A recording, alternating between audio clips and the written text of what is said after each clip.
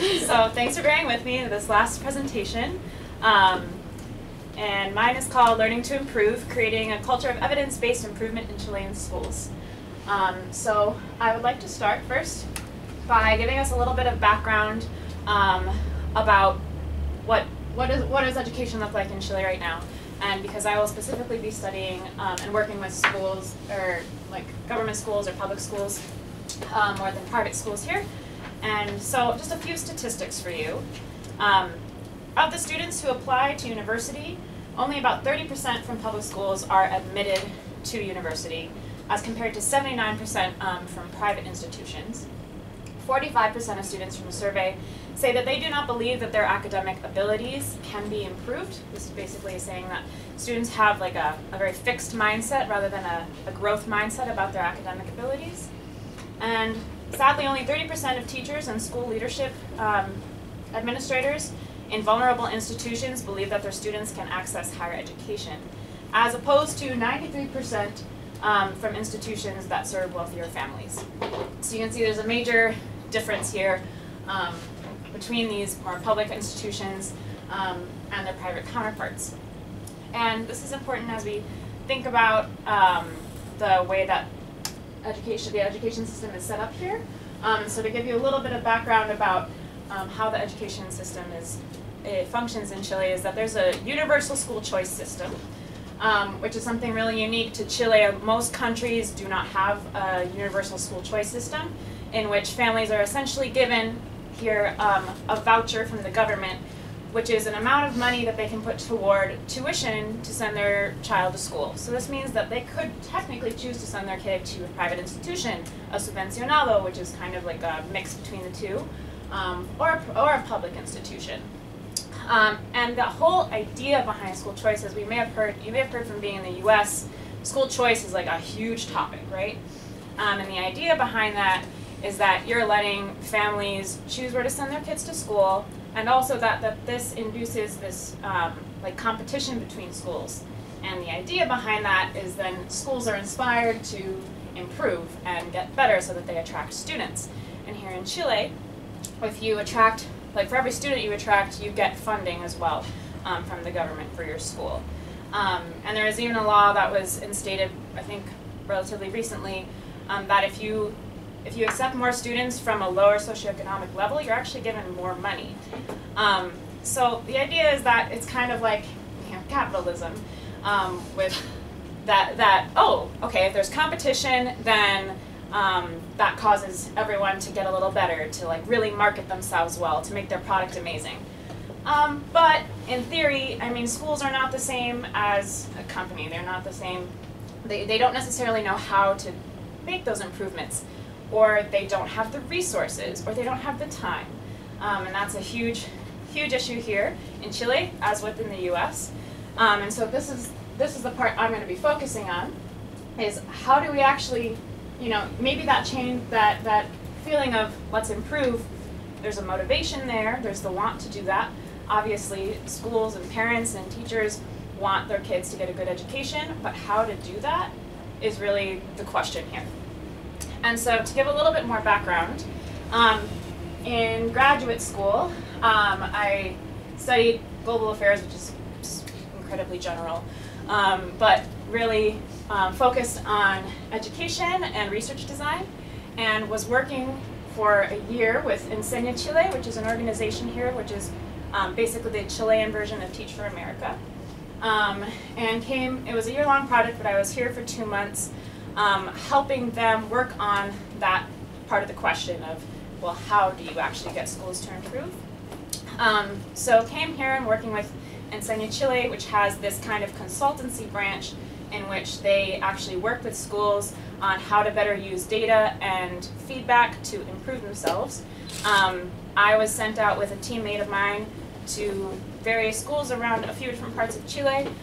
We visited 16 schools, did a lot of classroom observations, some focus groups with teachers, and a bunch of interviews with, again, teachers as well as school directors and equipo directivos, so other administrators, about asking them about, do you have a current system of feedback? What is the relationship like between the teachers and the equipo directivo?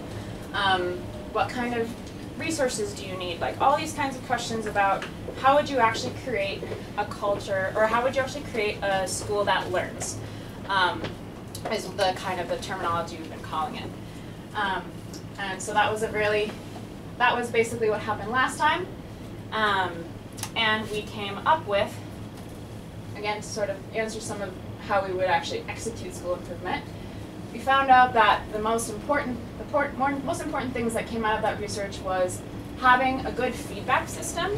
So a lot of communication between the equipo directivo, the teachers, and even the students, along with effective methods of classroom observation, making sure that you have people actually there watching the teachers, watching how the students are responding, and like giving that feedback back and having a really constructive conversation after. Those were two very important components, but also just having a school culture that is conducive to letting those things happen was very important. And depending on the school that we were at, it seemed like these things were functioning really well or not functioning very well. But so when I returned in July 2018, after this project, we thought, okay, great. You know, we can kind of create a system of feedback. We can kind of create good classroom observations based on some of the literature and the various systems we found. But like, what the heck is school culture? What does that consist of? What does it look like? How do you create it if it doesn't exist? So that's why when I came back, I was like, I should try for Fulbright. And actually explore this question a little bit more, because knowing that Enseña Chile, again, my organization that I'm working with, would be continuing on this project, that perhaps we could dig into it a little bit more together. And so out of that, my research question and goals. First, the question is, how might schools create a culture that fosters evidence-based continuous improvement to enhance teaching and student learning? And so I have two main goals coming out of this project. The first is more on the implementation side, which is to produce concrete, effective interventions that will be implemented in Chilean schools through Enseña Chile. So currently, this Colegios que Aprenden, the consultancy kind of branch I was telling you about, they're already working with about 10 schools right now on an ongoing basis, helping the equipo directivos figure out how to kind of create those systems of feedback, how to start working more closely with their teachers to like understand how to improve their student learning. And so hopefully I'll be able to develop some prototypes that we can then actually try in these schools and eventually be part of that product.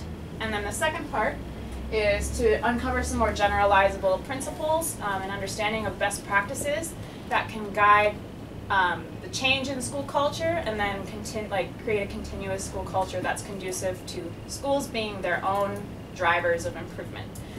So what's great is that hopefully this is helping schools really be their own sustainable drivers of improvement. And so I'll be working with two wonderful advisors at La Católica, Susana Claro and Veronica Cabezas, who both are founders of Enseña Chile. Yeah, and so they're wonderful, and planning to work with them on my research design, helping them give me some more literature to dig into on what has already been done, and especially Chilean specific literature, and then the idea is they'll also guide me on as I create my surveys and everything. And that brings me to more of the methodology. So basically month one, I'll be doing, like I said, some more of digging into literature, talking a lot with my advisors about what I should be reading, and also finalizing exactly which schools I want to use as case studies. The idea here is that I want to basically select 5 or so schools. I have a couple in mind that are really bright spots in this, that already have a culture that seems really conducive to we communicate, we have feedback, we use data, we try to get better every day. And then also maybe a couple that aren't doing so well, to see what are the main struggles, what are some of the main concerns with doing something like this. And this is Colegio Para Jara Quemada, which I visited last time, and that was one of the schools that we were very impressed by. So they're probably going to be one of the case studies they use. And so then I'll be conducting case studies, which will include a lot of in-depth interviewing, a lot of classroom observations again, so some of the same methods as I used before. And then in collaboration with my advisors and in collaboration with my team at Enseña Chile, the plan is actually to develop some tools and a set of best practices that we can actually then implement in the schools that they're already working with, or a set of broader schools. We'll figure that one out later. And then implement them and let that go for at least like 4 months. If I do it faster, great. I'd love to have more time to implement it. And use pre and post surveys to see, okay, how, like, you know, what is trust like right now? What is motivation like right now in teachers and with the equipo directivos? And then see if that changes later on. Hopefully using so I can combine some quantitative and qualitative data and understand if there's been a positive, a negative, or like no change after the time that we've implemented these practices. And of course, the last month is going to be really like analyzing, looking at what's happened, what worked, what didn't work. Are there ways that we would tweak things in the future? And then ideally I'd love to, you know, write something, to perhaps publish it. But then also, because this goes into the challenges a little bit, because like the last one here, culture change takes a whole lot of time. I'm hoping that in the end, you know, it's not the end of the project. It's not like these are, you know, the 5 things that you can do to get a school culture that's conducive to this. I'm hoping that it can be like, all right, here are the ideas, this is what we found, and then Enseña Chile can continue to use these ideas and explore them and change them. And I mean, a lot of the stuff that I did last time is really informing how I'm looking at it this time. So just that, like, school cultures vary greatly across all of Chile, so there's not going to be a one-size-fits-all solution. We're really going to have to tailor everything to every single school, as there's various types of schools, various sizes, like some are much more, have many more resources than others, or different makeups of students. The student body might look very differently. Also, some of these schools, it's going to be much more easy to actually intervene and work with them, others not so much. There's quite a bit of tension in many schools between the docentes, or the teachers, and like the administrators, and depending on how that relationship is, like, will probably depend a lot how the research goes. And then, again, from last time, teachers are already pretty fearful of evaluation and feedback. It's not always been used as something that's constructive. We've heard stories of where it's common that there'll be the director of the school will come in and do an observation, and then without really saying why, the teacher's fired because they didn't like what they were doing in the classroom. And then, of course, the idea of this whole project is that you're getting a lot more feedback and bringing out the voices of the teachers, and that's not necessarily what all the school leaders want. They like having their authority over the school. You know, things run a certain way, change is hard. So a little bit of pushback, I imagine. And then the last thing that's on here, that's not on here, is obviously with the political climate right now. I imagine that there's going to be a lot of days off of school, which will make my project a little difficult. So we'll see how that goes. Wondering if there's going to be a lot of tomas.